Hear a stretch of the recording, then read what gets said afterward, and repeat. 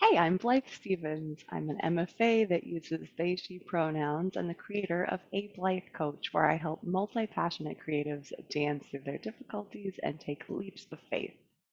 I realized lately that there's a few books and resources that have had a really lasting impact. There's more than a few, of course, but I was thinking nostalgically back to a particular time in my development when I had left home to attend performing arts conservatory. I was studying ballet really intensively, meeting new people from all over the country and getting lots of artistic influences, but also having really a lot of intellectual curiosity. And one treat that we would get to participate in from time to time as students, high school students living in the dorms, is we'd get to go to the mall.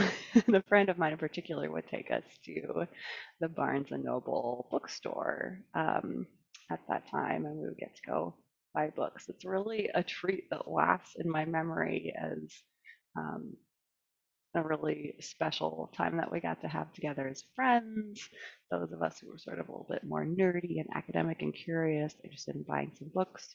And so I thought I would just share with you what are the books that I still have from those Barnes and Noble trips way back then, and how they are influencing me now, how they've influenced me since then. So here's my little stack of books I bought back then, back in high school. The first of which is the art book. So this was actually, I was inspired to purchase this because classmates of mine already had it. Actually, a lot of things that I did back then, I was in the ballet program. I was majoring in ballet, but I had friends who were in the visual arts and music and theater and drama and design and production, filmmaking, all all modalities. And in particular, the modern dancers did a lot of composition, choreography, improvisation. And so they had lots of different points of inspiration. And one of the things that they had as a material to inspire them was this art book. So it's just a fine on art book.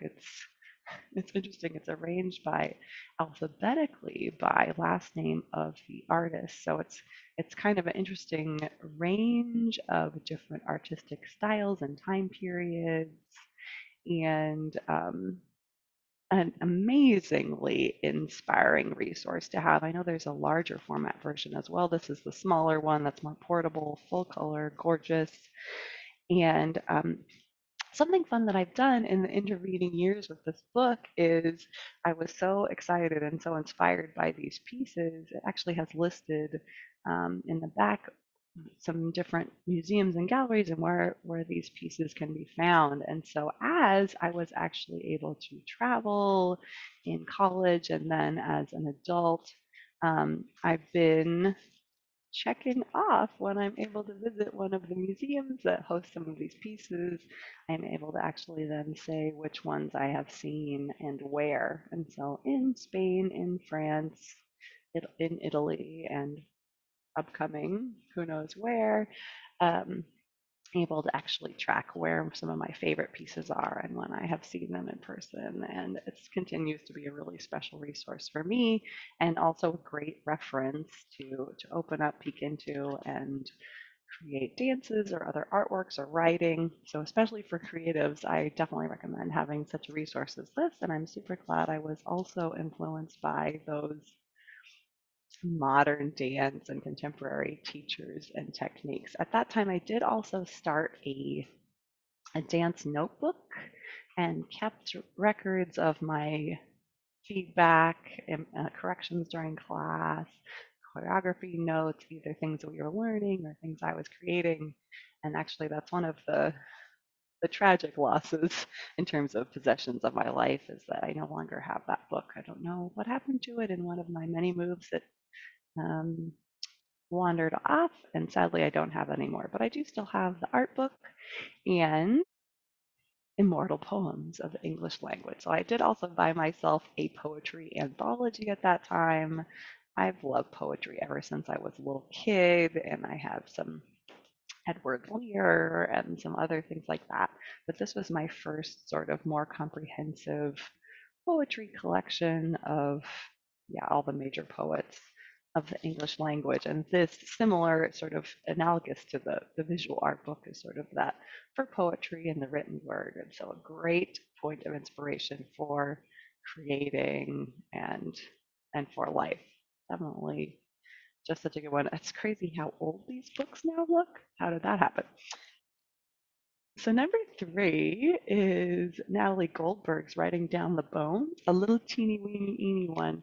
So I already did have Natalie Goldberg's Wild Mind in my collection from my dad, but this one came out in this cute little itty edition, and there's just something about reading about writing and the writing process that I do find inspiring for my writing, but also for any creative pursuit. I find that the advice and the exercises for creating ideas and the lifestyle that supports us as creative people is sort of similar, whether you're a writer or a painter or a dancer or a musician or whatever the case may be. So yeah, I love writing down the bones as well. And then finally, on a more esoteric note, at that time I had bought my first set complete set of tarot cards with instructions. This is based on the classic Rider-Waite. And yeah, these were, up until recently, these were the tarot cards that I had. I didn't really learn how to use them right away, but I did sort of play with them a little bit back then. Got more into it actually while I was living in Portland. A friend of mine provided a few intuitive tarot readings for me when I was going through my first divorce and having a really difficult and dark time in life. And those insights were so valuable to me. And I was able to understand better how, at least in their way of working, which is also my way of working now, it's not so much that we hold the process of reading tarot cards as some way to predict the future or to tell our fortune, although that's fine if that's how you do it. But instead, it's more of a psychological tool where we're tapping into our own ways of knowing, our intuition, and yeah, sort of creatively interpreting all the signs that we see around us to gather information and to make decisions and to, yeah, move powerfully forward.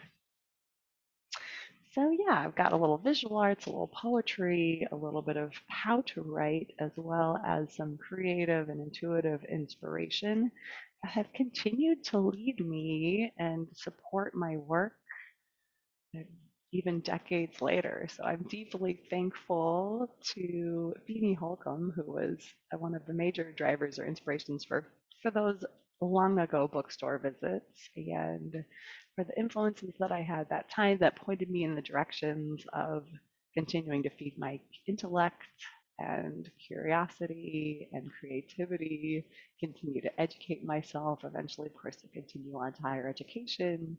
And yeah, I just thought that was really wild that I've still got these books or these resources in my collection, and that even now those have been powerfully inspiring and motivating influences in my life.